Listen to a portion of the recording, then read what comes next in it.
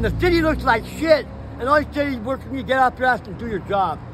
Trash everywhere. I've never seen the shape of this shit, all fucking scumbag. All the way to Beverly Hills. It's a sorry ass situation over here.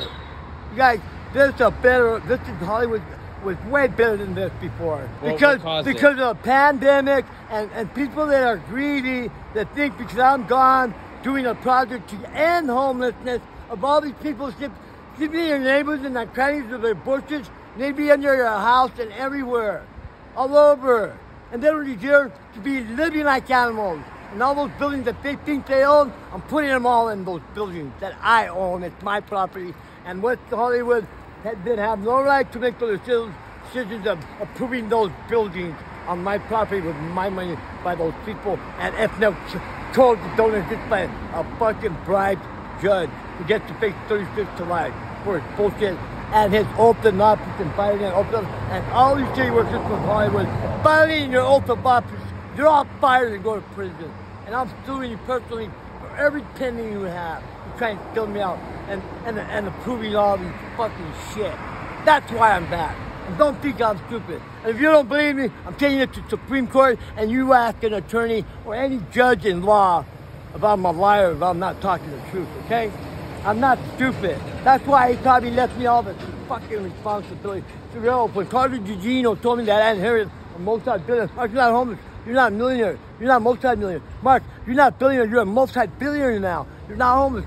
I go, what? I go, pitch me if I'm dreaming, right?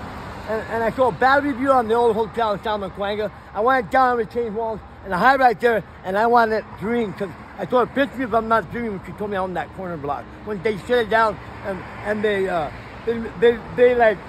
routed me to San Macuanga and she was waiting for me. I said, Mark, what happened to you? I remember everything, Carla, and you know the truth. Madonna, you know the truth. Clint Eastwood went and stepped up to play for me. Okay, thank you, Mr. Clint Eastwood, for that. And I got all the PDF documentation sent to me, and I'm reading the files now, and I'm going and analyzing it. I have to audit too much shit. I've been traveling. I got a headache. I'm stressed out from all the shit that's going on with my shit. That this man gave me a responsibility to make a better Hollywood and community and to give people an opportunity to do something in life to make their dream come true. All right?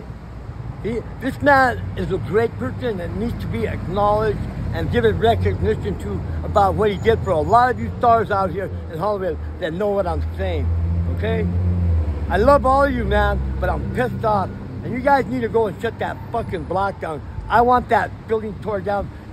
I want that parking lot that I had up there before that, when I bought off that last corner there, back up again. You guys have the right to change.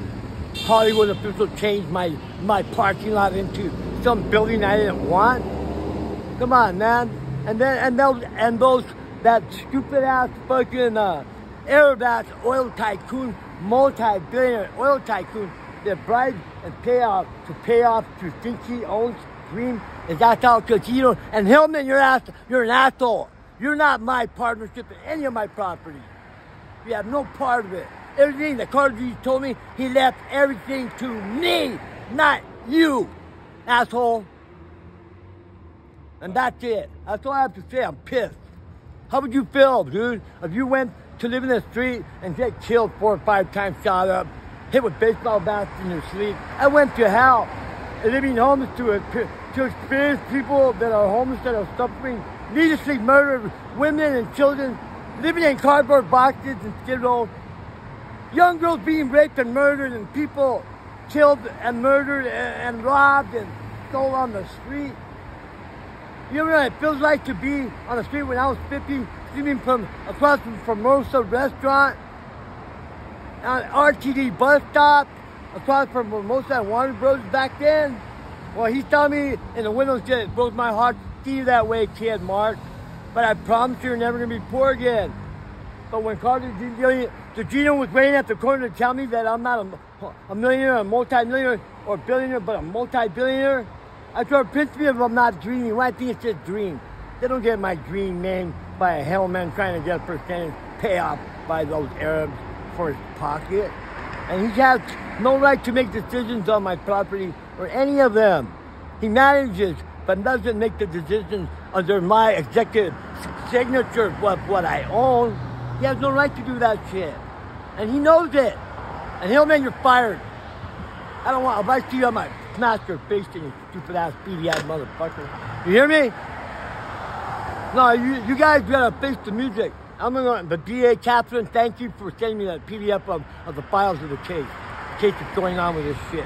And that shooting, I'm gonna shut down that fucking, all that business, I'm shutting it down. I can end all your leases if I want to.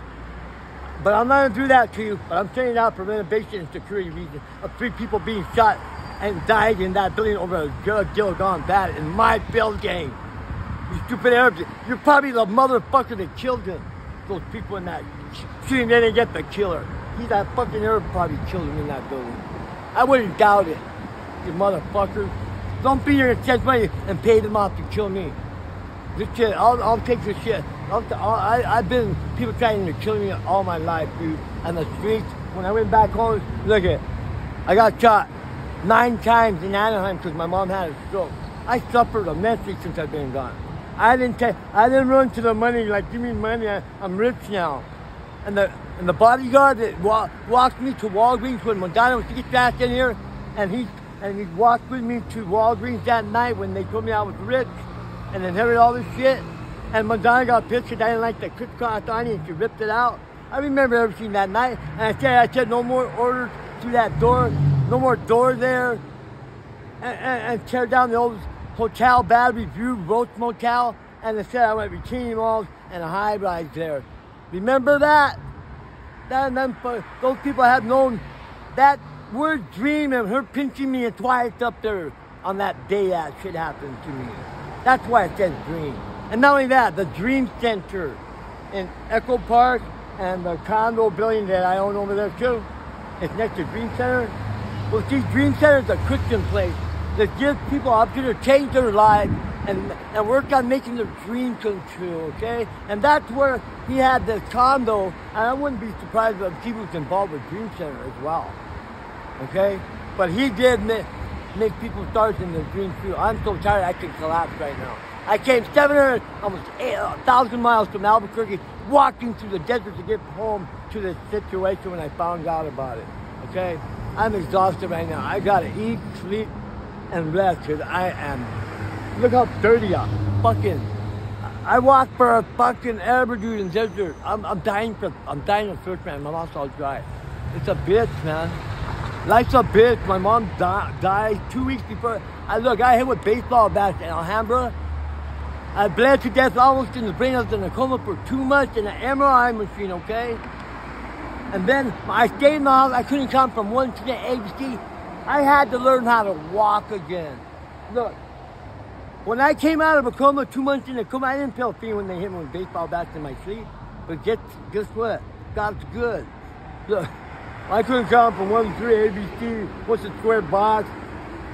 It took me 8 months to get out there and learn to walk again. But let me tell you, I thank God that, for one thing, that the UCLA Medical Center had me in their hands and kept me alive. I was bleeding the brain to death, okay? They couldn't stop the bleeding, so they stick some rods up my nose when I came out of the coma and stopped the bleeding by God, a miracle of God. The doctors and the medicine and the industry, and the institution of learning medicine of UCLA Medical Center General Hospital is the greatest learning institution in the history of medicine and the greatest hospital in the world to save my life more than once. But that is a great opportunity for me to say that I love them and them saving my life the way they did. Now, everything about a people's life in this world, or you watching somebody dying or living like a dog in the street, how can you guys just stand by and watch people suffer that way? How would you feel if that was you and nobody gives a fuck about you?